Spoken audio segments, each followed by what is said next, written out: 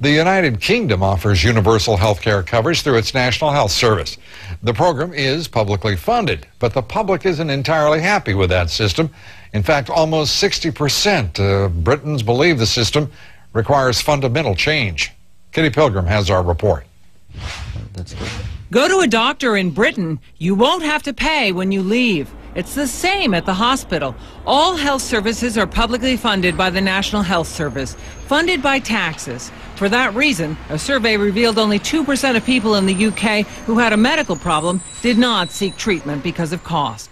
Peter Pitts of the Centre for Medicine in the Public Interest, a nonpartisan research group, says the upside to the UK health system is universal coverage. What it really delivers today in the kind of the classic British tradition of muddling through is mediocre care for everybody. The British government sets the budget and is charged with determining what will and will not be paid for. Critics point out that cutting-edge drug treatments for Alzheimer's, cancer, and other severe conditions are often not included on the list of medicines that the government agency, known as NICE, will allow for reimbursement. Peter Pitts says it's a system that has real shortcomings. You can either accept kind of a one-size-fits-all healthcare system, which really doesn't fit anybody all that well, which is really terrific if you're not sick or very sick. But once you have, cancer or advanced stages of lots of diseases, and you really need cutting-edge medicine, that system is really not equipped to provide it with excellence as ours is here. Other comparisons to the United States, the UK has male life expectancy of 77 years versus the US at 75.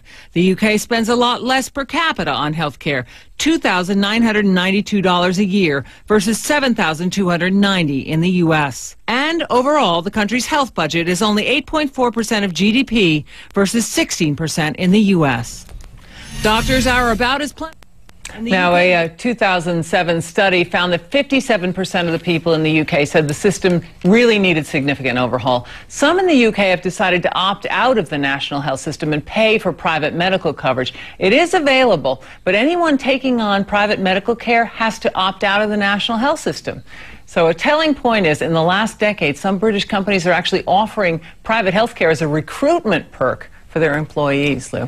One of the things is becoming crystal clear here, as we have reported now on Denmark and Canada and now the UK. This is not a simple issue.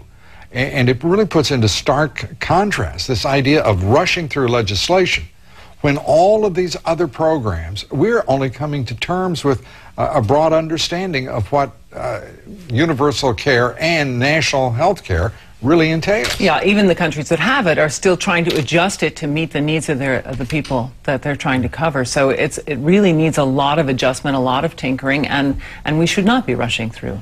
This is it's fascinating and excellent reporting. Thank you, Kitty. Thank you. Kitty Pilgrim and